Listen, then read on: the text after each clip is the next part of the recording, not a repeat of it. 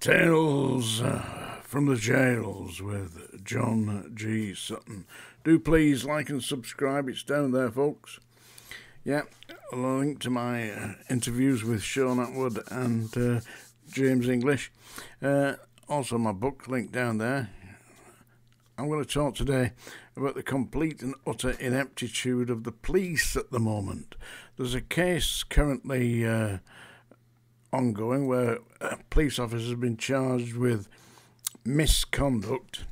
Believe this or not, a 10-year-old girl, he tasered her. Now, you know, these tasers, they shoot like prongs that go into your body, and then they pump you full of an electric charge that causes you to collapse.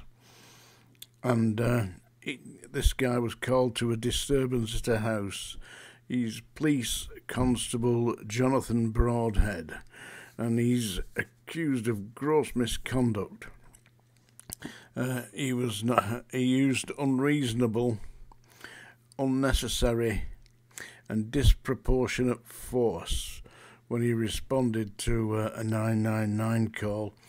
Apparently this 10-year-old girl was just being a little bit boisterous and had, quite serious really, threatened her mother with a pair of garden shears and hit her with a hammer or something. Just completely and utterly out of hand, I suppose. But a 10-year-old girl, it took him approximately 8 seconds from entering the house to actually firing the taser at the girl. So he didn't give her really a chance, you know, to say, right, calm down, you know, what's the matter, young lady? Just shot this thing into her, and he's currently undergoing a disciplinary hearing for gross misconduct.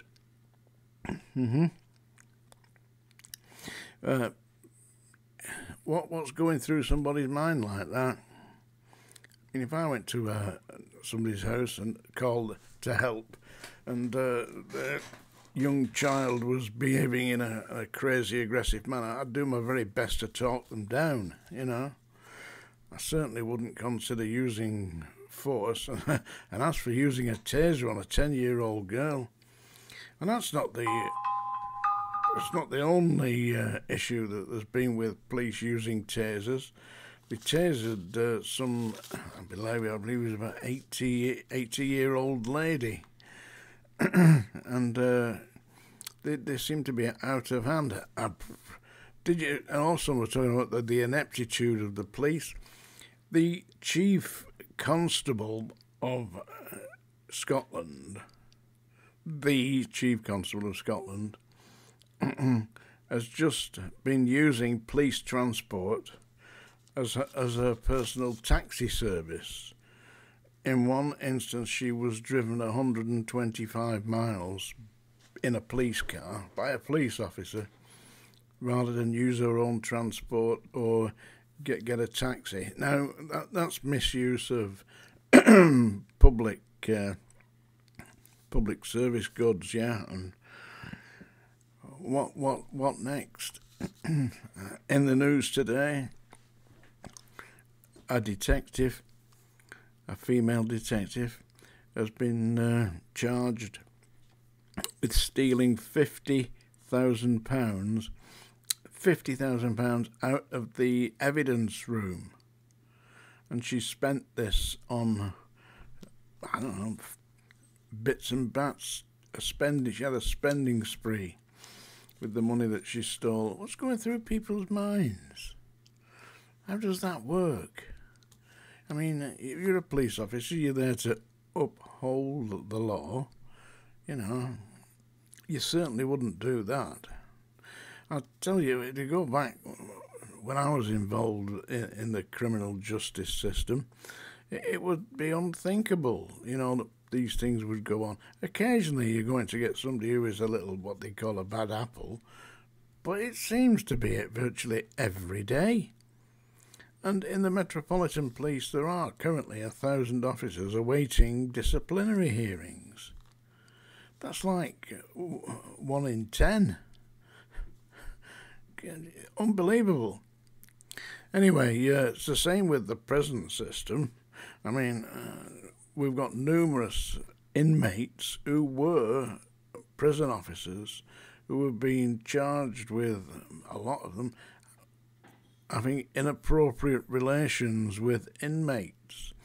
That's when the hostess system starts to break down and they start to be seduced by these sophisticated alpha males in the prisons, because the Home Office can't recruit staff, and so they've started recruiting teenage girls and young women, putting them into positions where they are exploited by the inmates very quickly. And I've read incidences where female officers have been left in charge of 100 adult males in on recreation time on their own. I mean, you can imagine how much authority they're carrying when they do that. No authority. They're not going to be listened to. They're going to have the piss ripped out of them. Also, I read recently that a number of officers were experiencing attacks from inmates who were suffering from drug addiction. They've overdosed on spice or whatever else they've managed to get in the prison. And this is a recurring thing. They don't seem to be able to control it. I mean, and the problem is, of course, that the people who are, a lot of it in prison, are drug dealers who have been arrested, thrown into prison. And of course, because they're drug dealers, then they can get the drugs in, so people are smuggling the drugs in. I recently discussed this with serving officers, and they're saying that the problem that they had was that a lot of the officers who were smuggling drugs in were getting paid £500 a time for taking in a package that's no more than about 4 or 5 ounces of spice or weed or whatever it is. They get £500 a time. And the inmates who are in the prison are going into debt whilst in prison to get their hands on this stuff. So they're never going to be free. I mean, this is not rehabilitation. This is taking people who've come into prison who maybe never touched drugs in their life, and there it is, the cellmates and their fellow inmates are hooked up on this stuff and getting them involved in it. So it isn't just the police that are falling, the system is falling apart. The prison system is falling apart. And I'm absolutely convinced that the right way about this is to shed all these short-term sentences and have a minimum prison sentence of 3 years, so that it works like a training, a schooling course, preparing the offenders to re-enter society, and to do so in a meaningful manner, so that they have some training. If they're illiterate, they're put on a basic education course, or if they are literate, then they can go onto a trade course. Some people are extremely intelligent who are committing offences. I think back, of course, to my previously mentioned Mark Leach, who did a master's degree in law whilst he was in prison. And he put it to good use when he came out, and he hasn't offended since. Mind you, he had been in virtually every prison in Britain because he was on what's known as the ghost train.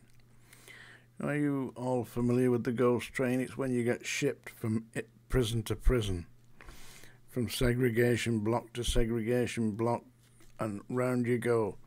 If you've been causing disruption, then that is what happens. And Mark Leach was once on the roof at Dartmoor prison, and he had a little tent, and he was up there, I think, for about 5 days. He said it was extremely cold.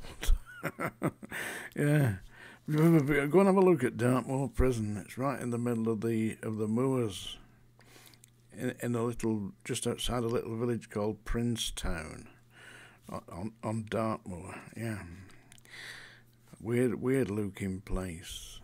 Written about by, who is it? Yeah, Arthur Conan Doyle. In his story about the Hound of the Baskervilles. So anyway, that's my little rant for today about the problems that we've got with the police,